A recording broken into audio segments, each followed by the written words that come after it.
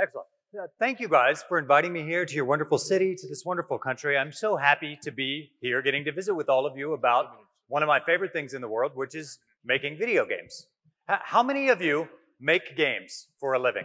Raise your hands, yeah? Okay, good. I like that. That's what I do also. And they put some letters on my title, and that's great. But really, I'm a game designer, okay? So what I want to talk about today is the topic that is most interesting to me in the world, which is how to create toys, games, that make people so excited that they want to play them, with their friends every day for years at a time, okay? That's the thing I want to talk about and visit with all of you about and get your ideas on. So, quick background. I have been making games professionally for 25 years, and I've been making games for some years before that as well. And I've worked on a number of different games. I've worked on shooters, and I've worked on golf games, and I've worked on role-playing games, and I've created drinking games, and games of all types. And what I do these days is I run a company called Kabam. And how many of you guys have played a Kabam game? Excellent. Well, thank you. I hope you liked them. I've been with Kabam about 6 years now. Some of our games that are best known, Marvel Contest of Champions is one that is well known. We've got a game called Transformers Forged to Fight. We just released a brand new game called Shop Titans that just came out a few months ago, in which you play a shopkeeper in a fantasy world, and you create things and sell them to people and with your friends and all of that. And at Kabam, we are focused on entertaining the world. And my goal for this company is I want 1 billion people to have loved our games. And at that point, maybe as a toy maker, I will then feel like I have done something good for the world and I will be satisfied. Okay, so let's talk about how I think about doing these things. So let's see. I want to talk about how to get people to love you. That's the only really interesting thing in the world, is how to get people to care about your game. Because we live in a world now with unlimited free entertainment.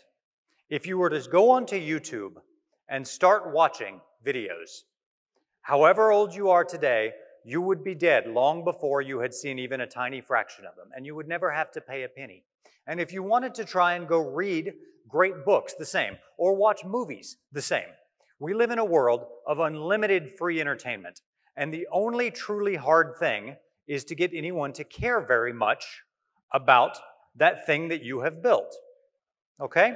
I want to talk a little bit about how you attract users in the first place. This is hugely difficult, particularly in the mobile space, and many of the sessions today, and I think tomorrow, we'll talk about cost per install and many of these things. I want to talk about the initial engagement, how you get people to care once they've downloaded your game.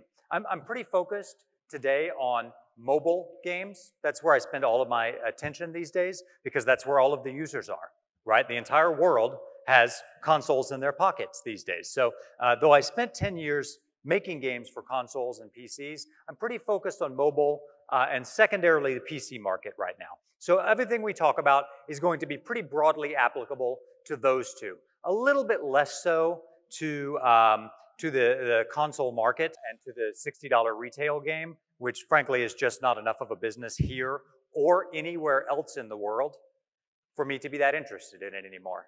Don't tell EA. Let's talk a little bit about how to get users interested in the first place. The very first thing I think about is, how do you take a game, how do you make a game that the whole world will care about?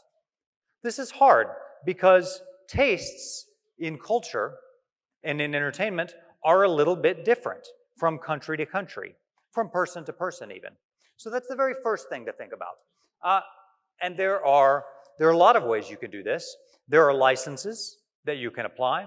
We just heard about a little bit about what it would be like to work with celebrities. That's a way of getting people's attention. But it's very hard to find licenses that appeal to the whole planet. I've been fortunate enough to get to work with some, Marvel as an example, Transformers from Hasbro as another example, who do have relatively global appeal. But that's a difficult thing with a license. So that's one way to do it. You can build your own intellectual property. You can build your own IP. But this is very difficult. This is challenging because it takes a long time. And it's extremely challenging to build new IP that does appeal to the whole world. There are some, though. So a person should not lose heart. You should just think very carefully about what the elements of that intellectual property are that will appeal globally. We're going to talk a little bit more in a minute, but I suggest that this has a lot to do with appealing to universal values, interests, and above all, fantasies. Our job as creators is to allow people to experiment with and to enjoy fantasies for things they could never do in real life. So there are some of those things that in every culture, in every country, and many age groups are universally appealing. So I think that's something you can think about.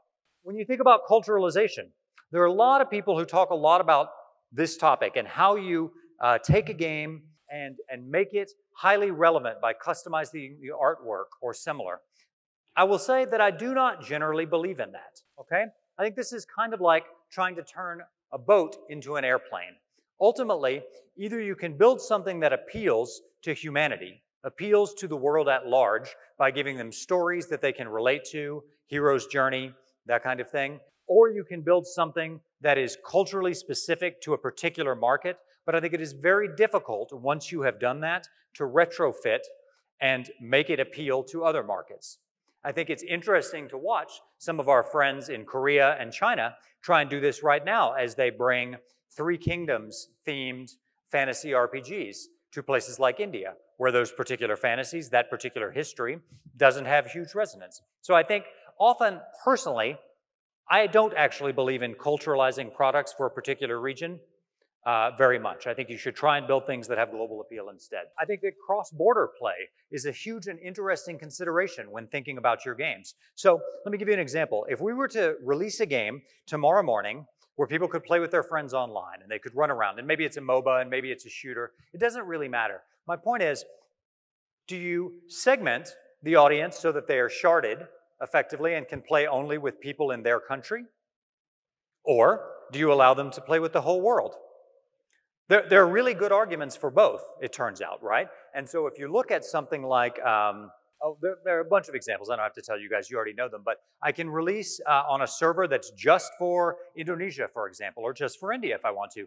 That's not the approach we've taken. Instead, we have said, no, one world, one game.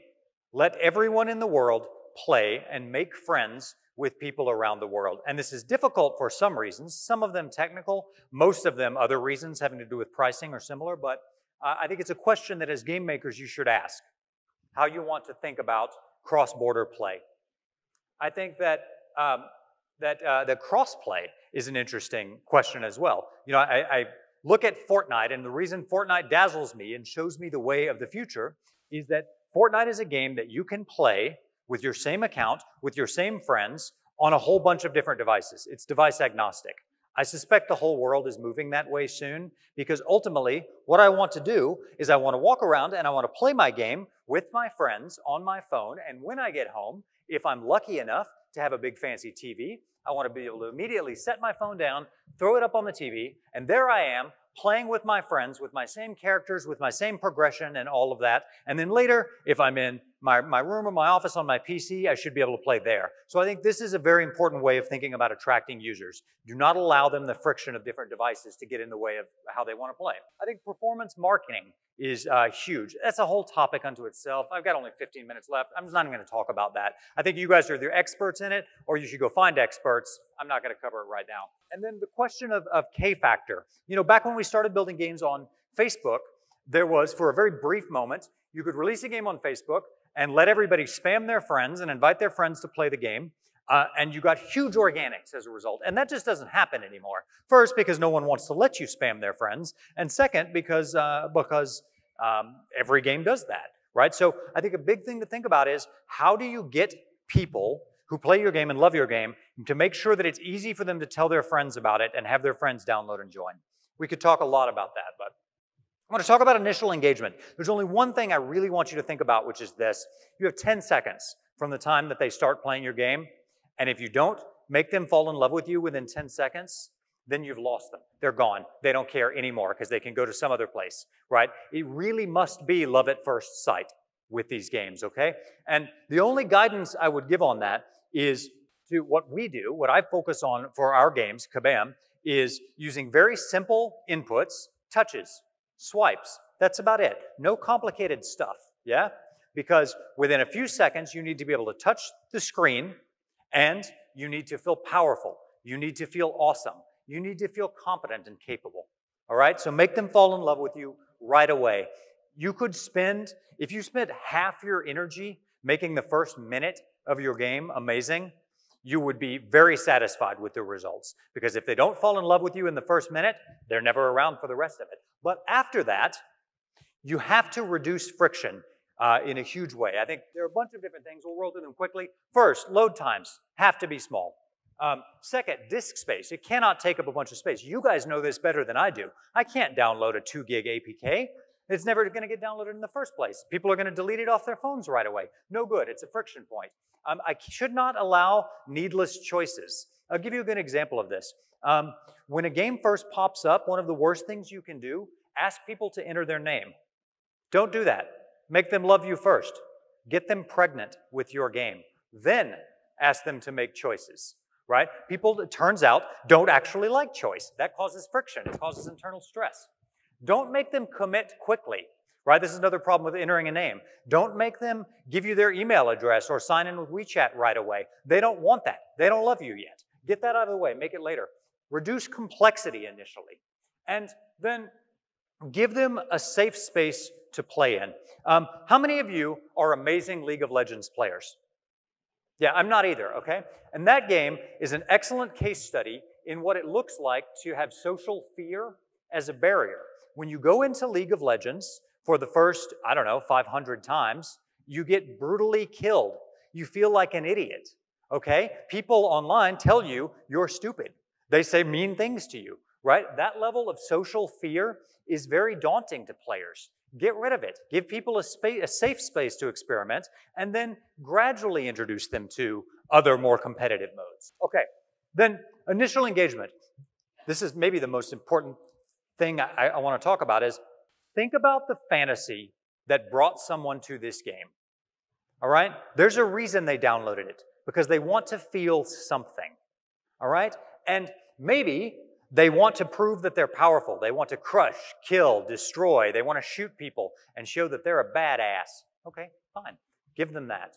Maybe they want to demonstrate that they're clever. Maybe they want to create order from chaos by rearranging bricks or matching 3 or similar. Maybe they want to engage with some beloved hobby, like a cricket game, for example. Maybe they want to teach other people. Maybe they want to make friends. Maybe they want to have romance, etc. You get the point. But if you cannot articulate in a single, very short sentence what the fantasy that your game is fulfilling is, you shouldn't go make that game yet. You don't know what you're making yet. Think very carefully. I want to let you feel powerful. I want to let you shoot people. I want to let you play a fake guitar and be a rock star. Whatever.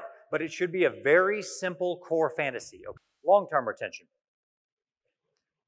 You don't want games that people leave within a few hours or a few days or even a few weeks, because ultimately you don't monetize off that, right? What you need in order to drive monetization, whether it's through advertising or through in-app purchases, the way you do this is by keeping people around forever.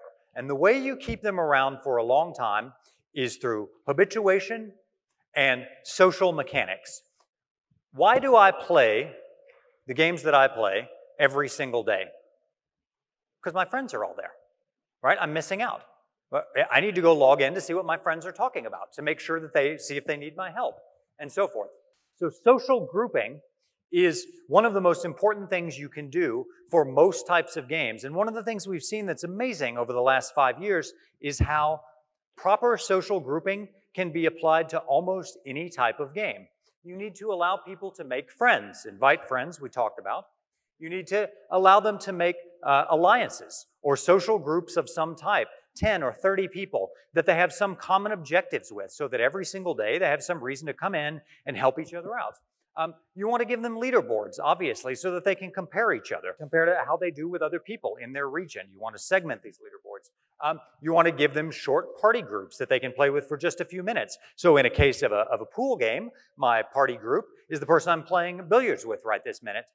But maybe I've got a bunch of friends that hang out in this same virtual space that I can give gifts to. Maybe at Christmas I can send them new pool cues or similar. But think about the types of social grouping that you're going to give people, because if you give them a bunch of different ones and let them pick where they want to be engaged, then they will find meaningful social interaction in your game, and this will keep them coming back for months or years at a time, as long as some of their friends are there. This is also critical to getting users to monetize and to spend a lot of time in your game. Social pressure, both positive and negative, is incredibly powerful. This gets them to log in regularly, and logging in on a regular basis every single day first, but really ideally many times a day. This is the key to habituating behavior.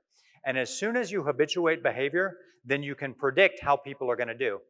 All right?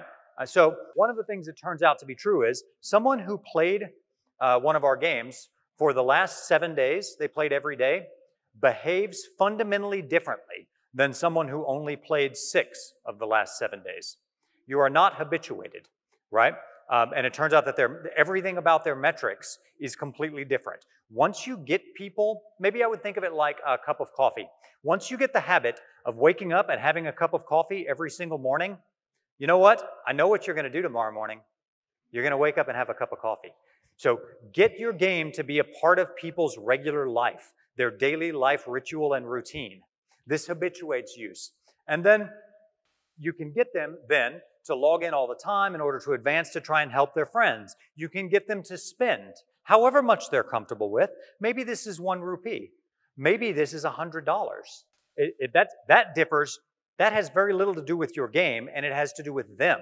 Just as the amount of money that a person is comfortable spending on a cup of coffee has to do with them.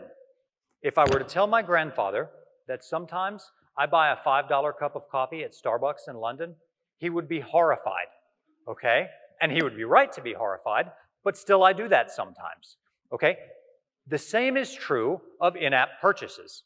That in-app purchases, in my opinion, that in-app purchases are not incredibly popular everywhere yet has more to do with the price points at which you sell things than anything else. Do people buy things they like here? Of course they do, right? So then it's just a question of price. All right.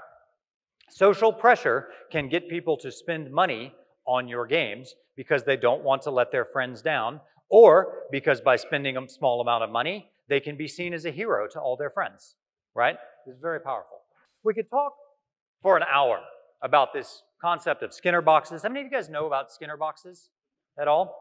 All right, excellent. So very powerful way of motivating people. Turns out that, I'm not going to go into it. It had to do with how rats think. But anyway, the big point is there are certain types of systems you can build into any game that will habituate the types of behaviors I'm talking about. Regular logins many times a day. Checking in every single day. And if anybody wants to know more, just email me and we'll talk more about it, because it's a very interesting subject. Then, reacquisition. It turns out, no matter how great your game is, not everybody plays it forever. Life gets in the way. They have to do something else for a few days. Or they just get bored of your game and fall in love with a different game. Or they go fall in love with a real-life human being who tells them, stop playing that game. So, but that's okay, because just because they didn't play it yesterday doesn't mean they can't play it tomorrow. So, one of the things you want to think about a lot is how to get people who have lapsed, who have left your game temporarily, to return. And the only real hard thing here is figuring out how to communicate with them. If you're lucky, they gave you their phone number or their email address or their WhatsApp login so you can send them a message. That's great. If you were persuasive enough to get that out of them at some point, then they're fairly easy to reacquire. If not, then you have to resort to other means. But you still probably know something about how that user came into your game through social media or similar, right? So reactivation often is much more effective than going out and acquiring a brand new user. For any dollar you spend or any minute of your time you spend thinking about user acquisition, you should ask, would that same energy be better spent reacquiring a player or a customer who loved my game before? So don't forget about reaching out to and reacquiring users. Thank you, and thank you all for hanging out with me today. Good.